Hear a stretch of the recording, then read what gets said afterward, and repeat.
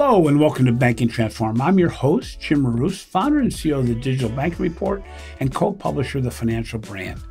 Keeping pace with an increasingly changing marketplace have never been so difficult. No place is this more evident than in creating the IT solutions required for effective digital banking transformation. One way to resolve this dilemma is with low-code and no-code platforms. These platforms provide opportunities for virtually anyone to create business and mobile applications, helping solve the growing skill shortages in banking. I'm excited to have Charles Lamanna, Corporate Vice President of Microsoft, on the show today. Charles will share why low-code, no-code is becoming an imperative solution as banking accelerates digital transformation while dealing with skill shortages. So welcome to the show today, Charles. You know, it's never been more important to build cutting-edge, customer-centric digital banking solutions. Today, the creation of new products and services, customer journeys, engagement opportunities can be completed in days rather than months or years, thanks to low-code and no-code platforms. So, Charles, before we begin, can you share a bit about what no-code and low-code platforms really are and the benefits they provide? Absolutely. This is probably my favorite topic to talk about these days. One of the things that's great about low-code, no-code solutions is about who it actually enables to create these solutions. So beyond the technology, it's not just IT professionals or coders that can develop automations or analyze data or create applications. It's now also people who sit in the business. People who work in the finance department or the HR department or the marketing department can start to build their own solutions in an afternoon or in a day or two to go make the business run more efficiently and get their job done faster.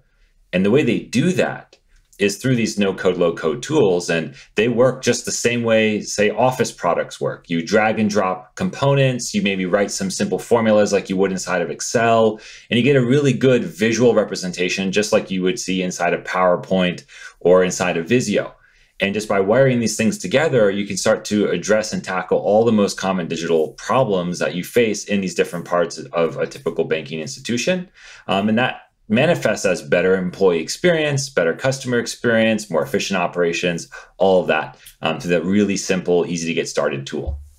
You know, I'm from a banking background, and I remember asking for something to be done by the IT department.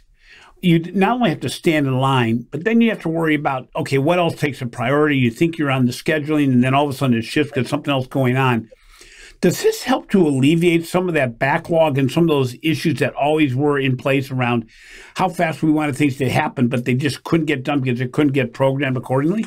Absolutely. So just if you think about how people do data exploration or analysis in Excel, that's not something you go to a central organization to do.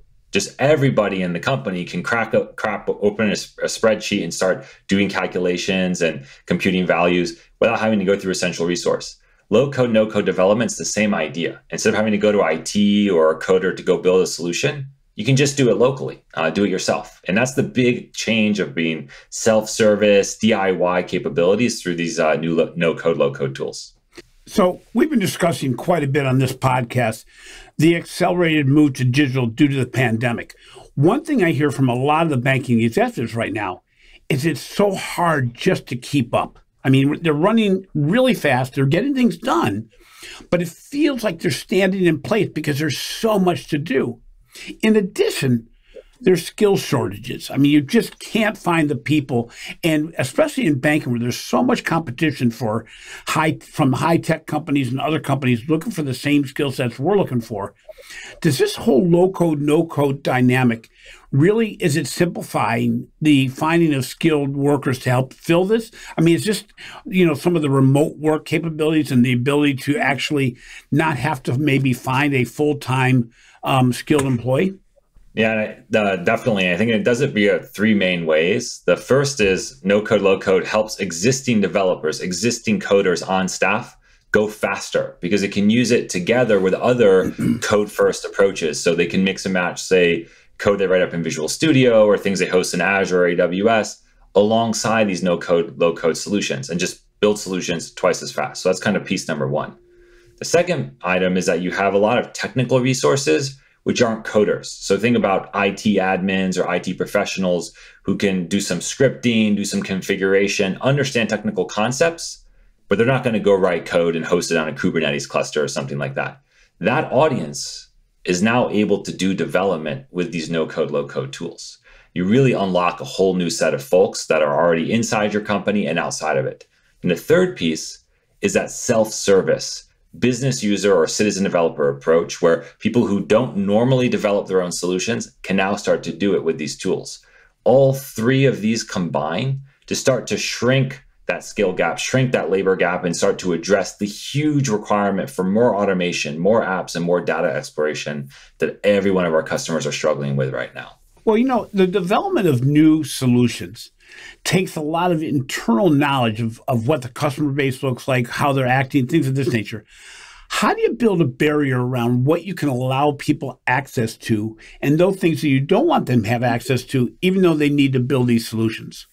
This is one of the most important aspects of a successful no-code or low-code strategy, is how do you govern all of these solutions that are going to get built? And folks will tell me frequently that low-code's been around for a long time, some say longer than I've been alive, and it's caused a lot of complexity by having this huge debt of thousands of apps that are forgotten, running on people's local machines. And even though they may be mission critical, there's no support, no operational infrastructure in place. What's good about this whole new wave of low-code solutions is that they're all cloud-based. They're cloud native. And that makes it possible to have governance policies centrally done by the IT organization, which are applied to all of the end users. So every single app that they build and every single piece of data they analyze and every single bot and automation they create can have to go through a filter of data loss prevention policies, data encryption policies, and even permissioning security policies. That's something which is really different than in the past, and it's something that's actually possible because these low-code solutions are now delivered from the cloud, from a central location, and start to bring together all the existing assets that you have inside of an IT environment. So it's interesting with the security and risk dynamics, the cloud dynamics, which banking really was slow to get to the whole comfort level with cloud for the same reasons, risk and fraud. You were recently quoted in the Wall Street Journal as saying in the next 5 years, there'll be as many apps created as there were in the last 40 years. Do you see this even happening to this scale in banking, where everything moves at a snail's pace and where there's so much concern around how big do I open the doors? How can I actually make this work? I would say, I think banking is going to start slow but finish very fast. And the reason I think that will be true is banking probably has the best example of end user computing through spreadsheets and data and analytics and data analysis of really any industry. I think if you go out and look and find the most complicated Excel spreadsheets and the most complicated Excel deployments and the most usage of Excel, it's probably inside of banking. And what is a complex Excel workbook if not an application? So by changing the frame a little bit, and instead of thinking of these low-code solutions or low-code apps being big, complex, hulking solutions, but instead thin, powerful, easily created and easily maintained solutions, it's easy to imagine that this will be the next wave and next generation of end-user computing and self-service computing inside of banking. And for that reason, I think it'll start small, it'll go through the hurdles, the acceptance, the compliance checks. But once it gets through those hurdles, it'll take off like wildfire because it has the DNA where people feel empowered and ready to go develop the solutions on their own. And, as I understand it, low-code, no-code solutions are not like a single person getting down the computer, not always, a single person getting down the computer and working on these things. These are actually teams that work together. One of the changes brought forth by the pandemic was the way we work and how teams can collaborate. Did the pandemic speed the process of a low-code environment with the new normal, or did it slow it up because it's so much harder to get that collaboration? How does this impact the whole no-code and low-code dynamic? So we've seen with our customers a rapid acceleration of adoption of these tools. And I would say that's working through, of course, the complexities of virtual collaboration and virtual teamwork and hybrid teams. But the reason that there was such a sharp acceleration is almost every single company has had to deal with new business processes, new workflows, and new requirements that they've never seen before in a very short period of time in order to survive. And we saw, whether it's in banking or any other industry, if you didn't respond quickly in the first 6 months of COVID, you were punished harshly from a stock or a customer base perspective.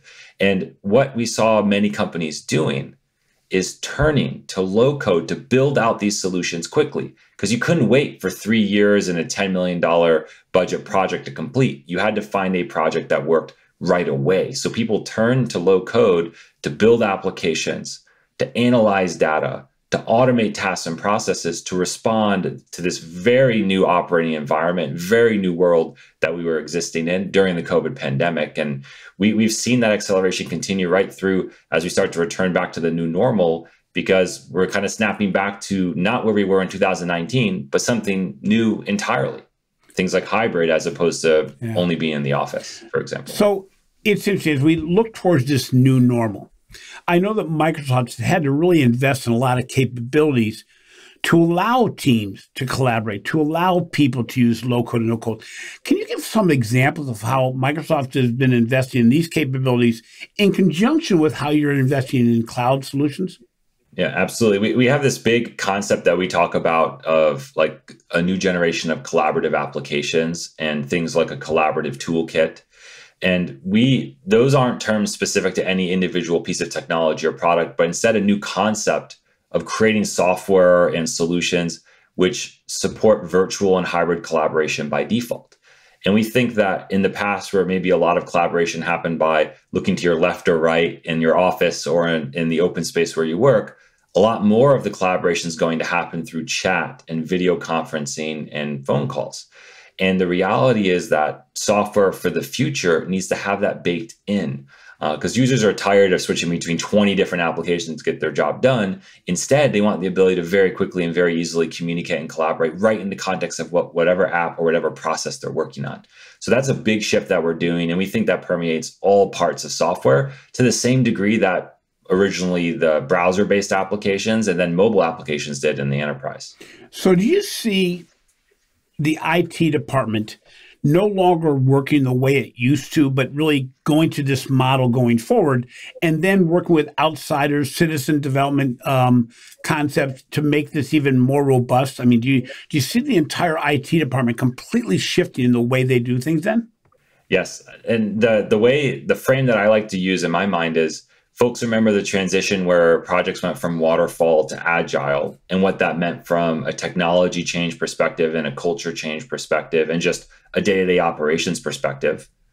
I think citizen development and low code is going to change the same level in terms of how IT groups work, embracing concepts like the fusion team, and where you actually have business users and citizen developers collaborating with IT professionals, as well as empowering business units and business embedded developers to go contribute to solutions, is going to become the new way of getting the job done. And for the most enlightened customers that we work with, this is what it looks like. It doesn't look like IT organizations of before, where they're, I'd say, in an ivory tower far removed from the business. Instead, the future is going to be IT far more aligned with the business, and not just for sharing requirements, but actively building these solutions. And that's what the technology changes enable through low code and no code. What's interesting is in banking, you have data analytics. We've always used the data analytics, or recently, but in the last 10, 20 years, really focused on risk and fraud. We're now talking a lot more about using data analytics and innovation and development in the marketing sense, what I'll call the building a better experience, building a better customer journey. How do you see low code and no code helping increase the speed of innovation, but just as importantly, because I'm a marketer, helping the marketer actually go to that quantum marketing concept of being able to use data and analytics fast to be able to iterate and provide solutions in an instant? I think part of how this change will happen is what having more proper solutions will enable. And let me expand on that. By moving out of Excel spreadsheets and out of email and out of human middleware to do some of the most important processes in any financial institution, and instead moving to a world where you actually have an app for that, even if it's a custom bespoke process that you need and there's nothing available off the shelf. Low code, no code makes it possible to bring that structure and that standardization to a proper application solution at a reasonable budget and a reasonable time frame. And what we see with many of our customers is, instead of having all of these on the side and ad hoc processes that run so many core parts of the business. It's going to move to a collection of applications which can enforce compliance, enforce validation, and enforce security as you run through these steps. Because far better than depending on training or communication is to actually have technology that makes sure as people run through these processes, the rules, the standards, and the processes are being followed. So we think creating these apps will actually elevate a lot of these programs and processes to a model where it's far easier to enforce compliance. And so the flip side of that too, of course, is once you have an application which is generating this data in a structured way, you can start to analyze that data. So that's why, for example, at Microsoft, we talk about low-code apps and low-code BI as being hand in hand.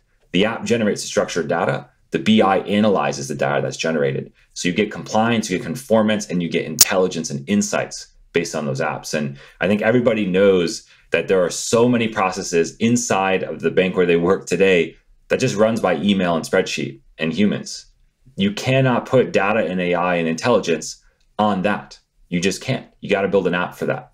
So that's the big change and why we think low code actually opens a lot of doors when it comes to these compliance and security conversations as well. So let's say I'm a programmer that I work on an individual basis or with a small team, and I build a solution for Bank A.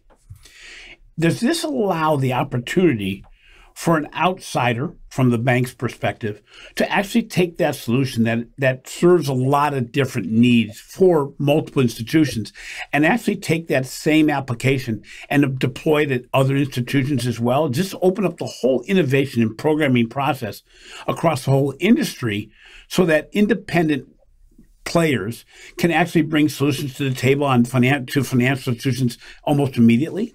Yes, and it's through two pieces. The first is, of course, complete solutions like you mentioned, but also reusable components. So we're working with a few large banks today for Microsoft's low-code offering Power Platform, where they're going to generate reusable components and solutions that other banks can use right off the shelf. And because it's built with low code, it's easy to be customized and tailored for each bank, because I think they rhyme, these common processes and common use cases rhyme between the banks, but they're never exactly the same. So it's always a solution which is tailored bank by bank. So that's something that we're already seeing in earnest. And we're seeing it across both the finished solution as well as building blocks and components which people can reuse inside of solutions they build inside of their own banking scenarios. So you're actually saying you can see institutions building white label solutions that they can actually sell to other financial institutions.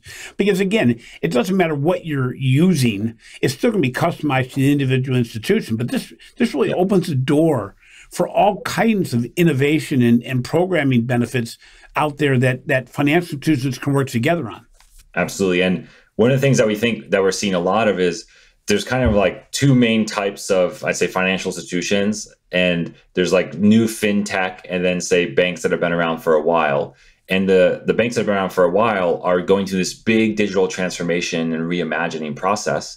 And being able to leverage technology across the board in these no-code, low-code platforms makes it more straightforward and provides a clearer path to be as efficient and as competitive as those digitally native fintech companies. And kind of watching this unfold in the market is one of the most exciting parts of our job, because we get to see kind of both things happening at the same time. Companies being born in the cloud and companies reinventing themselves in the cloud and doing it together in a very collaborative way.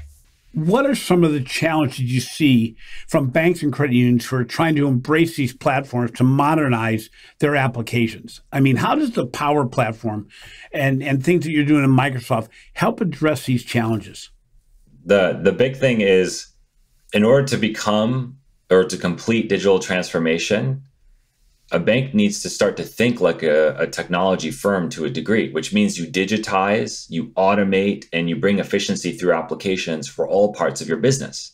And to do that, you need developers.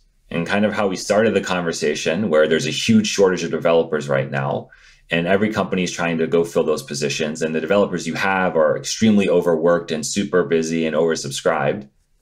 These low-code tools like the Power Platform make it possible to start to close that gap with companies which are completely digitally native.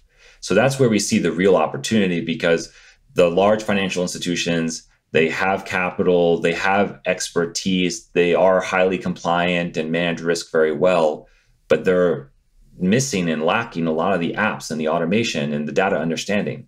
Low code makes the time to close that gap compared to companies which maybe started that way. It makes it a lot smaller, and it closes the window. It makes it possible for them to start to deliver world-class employee experience, world-class customer experience, while still preserving the brand and preserving all of the risk and compliance profiles by using these tools to get solutions built faster than ever before. Now, we usually focus this podcast on financial institutions, but when you're looking at low code, no code, what industries right now are more advanced? What industries are doing this really well that are good models for other industries? So I say one of the ones which has surprised me to a degree, but has happened very quickly, is around pharmaceutical and life sciences and chemistry organizations. And I think that surprised me for two reasons. The first is there's a heavy manufacturing component in addition to heavy information work component. Like you'd have to not only design medicines or design chemicals, but you also then have to manufacture them in giant plants. But the second thing is there's actually a high degree of regulation, particularly around life sciences.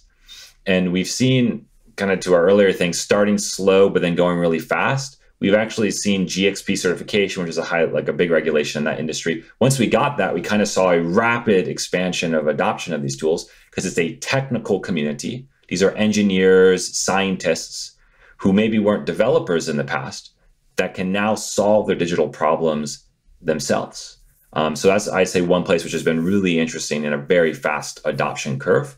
And I think financial services is similar in that you have a highly technical, analytical, logical user base that just wants to get these tools in front of them. They're going to go start to solve their own problems as fast as they can. You know, it's interesting because financial institutions, as we know, have just reams of data. There's just data. They're not really formed really well. A lot of times they're in silos, things in nature. But really, you're to deploy any of these solutions, you need the data. How do we work to make it so that there's a good data quality? How do you ensure that in a low-code, no-code environment as opposed to one that's very highly structured within an IT department? How does a Power Platform help customers manage their data, but ensure that both internal and external data works well with each other? There's a few pieces to it. The first is one of the things that we're very focused on is this idea of data connectors. And what it enables is these no-code, low-code solutions are able to connect to data where it already is without having to copy it out of those systems. So that way, if you already have data stored in a highly structured, schematized database or in a SaaS application, these low-code solutions can connect to and operate on the data in its source system. So you don't betray or break any of the security models or data schema that you created. So data connectors is a big item. Second thing is we provide a highly schematized, highly discoverable data platform inside of our low-code offering. It's something called Dataverse. And it makes it very easy to define and discover reusable data and understand what does a customer record look like or what does an account record look like and that type of thing. So we actually guide these low-code, no-code developers to use the right data models and store it in the right place with the right security. Then the third piece is one of the things which is a little more futuristic, but which is pretty exciting, which is about converting unstructured data to structured data using some AI capabilities. So we have a bunch of these built into our offering, which helps you do things like take big flat files or big spreadsheets or even big unstructured catalogs of data like contracts, and then convert that into a structured representation. Because once it's structured, you can do analytics, but you can also start to do process and automation on top of it as well. And that third piece is where we think a lot of innovation will happen, because it's going to take a long time to schematize all the data and bring all the data into a data lake in a typical bank or large enterprise. But if you can use AI, you can actually adapt a lot of it and start doing processing and insights where it already is. So those are the three big items: data connectors, Dataverse as a data platform, and AI that really are making it easy to take advantage of the data that you already have. Most of our listeners tend to be what I'm going to say front office facing employees. They're in charge of marketing. They're in charge of product development. Many times they're in charge of the retail banking ecosystem, but they're not the programmers. They're not the IT people. That's not the majority of our listeners. So if I'm an outward facing employee right now, why should I care about low code and no code? Why does this even make a blip on my screen of awareness with everything else going on? What is really in the future, and how does this impact me? I would say there is a selfish reason and a business oriented reason. The selfish reason is that we think in the future, many of these front facing roles will need to have low code or no code development as a skill to be successful. Just like you're expected to be able to send emails, do video conferencing, or work an Excel spreadsheet, or build a PowerPoint presentation, you'll be expected to be able to do no code, low code development in the future. I say that's a selfish reason of play I'd make. Yep. Second aspect is every single person in any job deals with a ton of repetitive, monotonous systems or applications which are just mind-bogglingly dated and inefficient. What if I told you that you can now actually quickly build your own solution to improve that system today without having to get budget, work with IT, or do something, I think, beg and plead for a big transformation project? You can go find those efficiencies. One of my favorite is every marketing department does a massive amount of data movement. I remember talking to a customer which was telling me that they had 40 people who spent 4 hours each week just copying data from one system to another to run their marketing campaigns. What if you could automate that in an afternoon? You could spend one afternoon and say 4 hours for you and everyone else on that team for the rest of the year every week. That's a huge opportunity. And there's probably hundreds of things like that in the department where you work. So you can be a more efficient, more competitive, and more digitally capable department in a completely self-service and independent way using these tools. And you can develop the next generation of skills that you'll need from a digital and computing workforce of the future, even though you're not a coder or IT worker. So as Microsoft, you're going out there and knocking on doors of financial institutions. You're selling them on the concept that they're going to be able to move faster in a more agile way and build solutions in a more undefined way, but in a way that's going to move them forward twice, 3 times, 4 times faster than ever before. That said, and it all sounds great, what is the pushback you get? What seems from your perspective to be the reason why financial institutions may hesitate and may not embrace this? Yeah, I mean, I would say risk and compliance is a common concern. I think we've gone through this process with many large banks, including many large GSIFI banks, and we've been able to go push through that and get to a good place that makes everybody feel comfortable, from the CISO to the risk and compliance officer to the business user.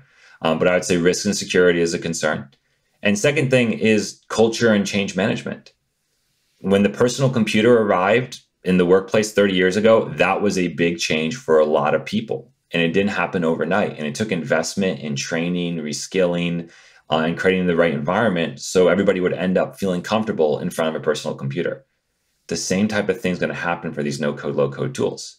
It's going to show up. It's going to be a huge productivity boon, but we're going to have to take 1 billion office workers around the globe on the journey to use these tools to do their job more efficiently. And that just doesn't happen overnight. It doesn't happen without some effort. So I think risk and compliance and culture and change management are the 2 biggest things. The good news is there's a lot of material and a lot of companies that have already done that. Gartner thinks 65% of all enterprise app dev will be done in low-code environments by 2024. Power Platform, the Microsoft low-code offering, is in 97% of the Fortune 500 already. The moment is now. It's happening today. So I think it's resistance is only delaying something that's going to happen just from the workforce bringing it into work over time. Just so my listeners understand, I did not poke Charles to say this thing, and I didn't prod him or pay him any money to say that it gets down to leadership and culture. But, everybody has to realize, I think, more than ever, that this is all new stuff. This is not banking as usual. It's not what we're used to. It takes a change mindset. And in addition, in some cases, it's going to take employees to relearn things or learn things for the first time around things like low code and no code. And I think that what you said there is so important because it's not doing things as normal. The good news is we have a good model, I believe, from the cloud platform experience where organizations just were pushing back all the time on not wanting to do the cloud and not wanting to move to the cloud for the same reason you mentioned about low code, no code. However, there's very few organizations now that are hesitating to go into the cloud because they've resolved some of the issues that they were dealing with. I think this is another example of this. We've talked about the intricacies and the power of low code, no code. As our last question, can this be implemented by organizations of all sizes? Is this really an ability that really right now is for the biggest organizations only? I'd say every company everywhere is able to take advantage of low code. And that's the beauty of the cloud delivery model. Anyone listening in less than 5 minutes could probably sign up for 5 different low code products and get started. And what that means is you don't have to have a huge IT budget. You don't have to have an army of developers. You can build solutions today that'll make you run more efficiently, whether you're a very small regional credit union all the way up to a GSIFI bank that has to track and report with the Federal Reserve. You can use this tool to be more efficient, stay compliant, and be better for your customers and employees. What's interesting is a way to get, you brought up earlier, a way to get your foot wet is to integrate with something that a financial institution has already done, where they can actually provide you a white label version of something that was developed in low code, no code, but can be deployed at an institution just wanting to change the way things are being done. Charles, thank you so much for being on the show today. It's been a great conversation. As anybody who knows me knows that this is somewhat out of my wheelhouse, but it's something that I'm trying to embrace and understand better because it really is the direction we're going, and it solves a problem that I had to deal with 40 years ago, which is working with the IT department to get something handled that in many cases they didn't even understand what I was talking about. And that's a hard solution to come to when they don't know where you're heading and they're being asked to get you there. So thanks again, Charles. I appreciate it. Thanks for having me, Jim, and I'll make you a low-code user yet. Thanks a lot. I appreciate that. Charles, as I said, it's interesting in this podcast today. This is not my comfort zone. It's not something I really understand. I'm getting to understand it more because my son is a business analyst and analytic engineer, I guess it is, for a pharmaceutical company. But you mentioned, I think, in a pre-call with us around some people that have completely transformed their careers by reaching out and trying to find new ways to learn how to do the things we were talking about. What you mentioned, I guess some guy at Heathrow or something like that. What was that story? Yeah, so it's kind of amazing what you can learn on YouTube. It's like the YouTube generation. So Sumit Saini, who is a security guard at Heathrow Airport, he was able to learn Power Apps and low code completely on his own just by watching a bunch of different YouTube videos. And now he works full-time in IT. So completely reimagining his career and a complete change for him. And that's kind of the thing that gets me most excited about low code, is that idea of people who historically couldn't be a developer because they maybe didn't have that background with comp sci or writing code, now are helping build solutions in a way that wasn't possible before. Well, it's interesting because my son, he wanted to take more and more of the coding. And he said the problem was there just weren't as many teachers available teaching this stuff because they'd all gone to private industry. And to your point, he's learned a lot of what he's doing today by YouTube videos and by other people that he knew doing things. And you have to be self-taught. It's a completely different way of learning than what I went through. And it shows the power of the computer age and all the dynamics. And it's kind of interesting because the story you brought up rings true at home. So again, thanks for your time today. I'm glad we were able to spend some time together.